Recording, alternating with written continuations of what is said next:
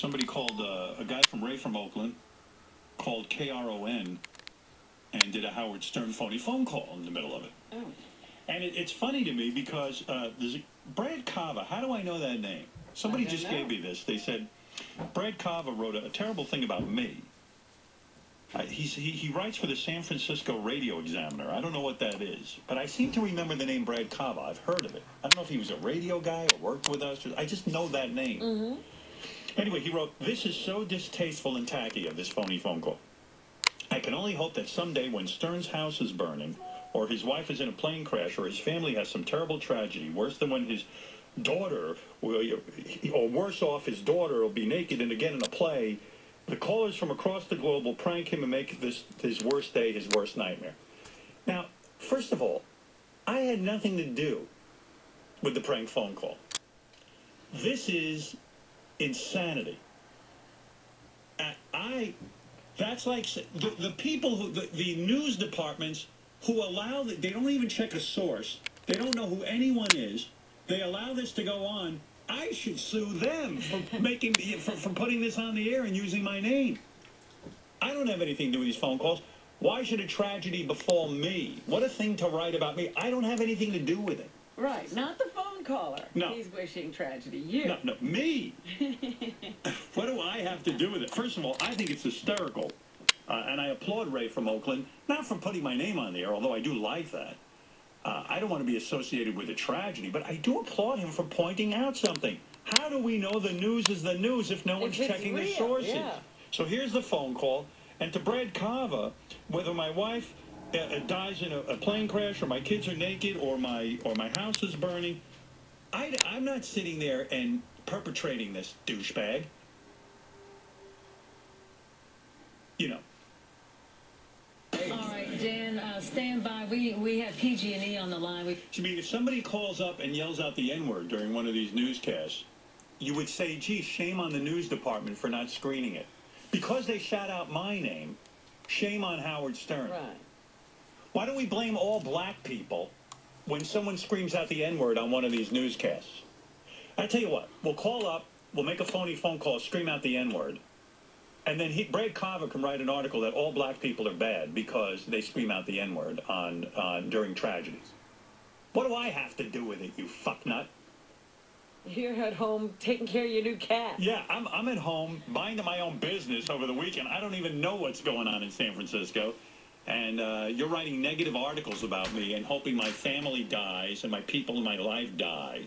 Who is Brad Kava? I just looked him up. So, in 1996, he wrote an article about you, calling you a hypocrite because you advertised the Mike Tyson fight on our show.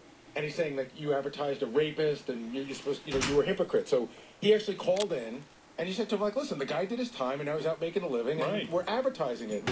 So he also wrote... Also, by the way, I'm not the hypocrite. I don't sit there. I'm not in the advertising department of the radio station. I don't have anything to do with who they sell ad time to.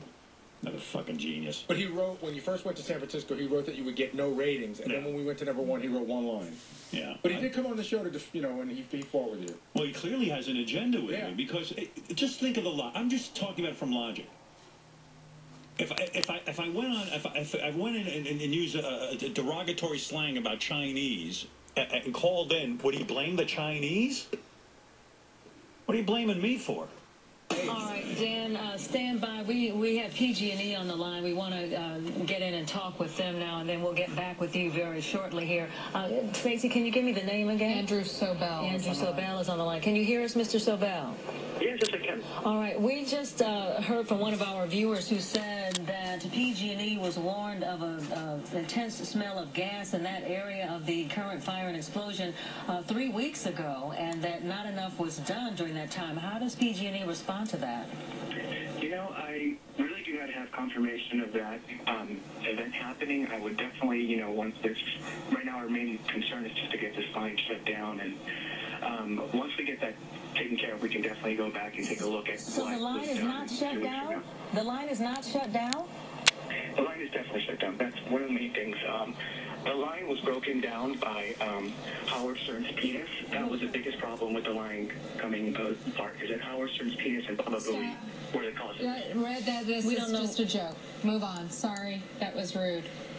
That was a joke. Let's move on. All right. Over to back to these pictures. Just incredible pictures of this fire. Some guy decides on his own to call up and say Howard Stern's penis is the cause of this disaster. And then Brad Kava writes an article saying he hopes that my daughter's naked, he hopes that my wife gets in a plane crash, he hopes that my house burns down, and he hopes that terrible things happen to me. And like, what has it got to do with me? He just doesn't like you. Yeah. Just why don't you come clean as a journalist and say, I really have a problem with Howard Stern as an entertainer. I don't get it. I don't think he's funny. I think he's an animal. But what do I have to do with this? People calling up and blurting out things happens from now to eternity. Personally, I think it's fucking great. I happen to think it's terrific because, first of all, think about it. In the middle of a tragedy, they get a hold of a spokesperson from the company. What are the odds of that? But they're calling you to give you information. Yeah, think about it. And wouldn't you, in some level, as a reporter, go, how do I know it's you? That's the first question I ask. I'm a chess player. The first question you ask is, what is the guy trying to do to me? That's what you got to ask yourself in life. What is the guy trying to do to me? What's his plan here? Why would the representative of a company call immediately in the middle of a tragedy? Where he's very busy. And apparently doesn't even know whether a line. First he goes, we have to shut down the line. He goes, well, you mean you haven't shut down the line? Of course we shut down the line. And right away you know it's phony. Don't even wait for Howard Stern. Where's the reporting? You can't just have people calling in and claiming they're someone. The first thing you say is, how do I know it's really you?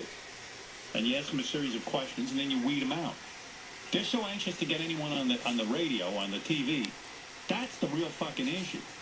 Brad Kava is so mentally deranged that he's sitting there going, I wish bad things on Howard Stern. Well, listen, but what if somebody calls in tomorrow and goes, Brad Kava is a douchebag? Am I going to blame Brad Kava? I'm not going to blame Brad Kava. I'm going to blame the guy who called in or the news department for not screening. So stupid. What a dumb thing to write. And what a terrible thing to say that he wishes tragedy on innocent people.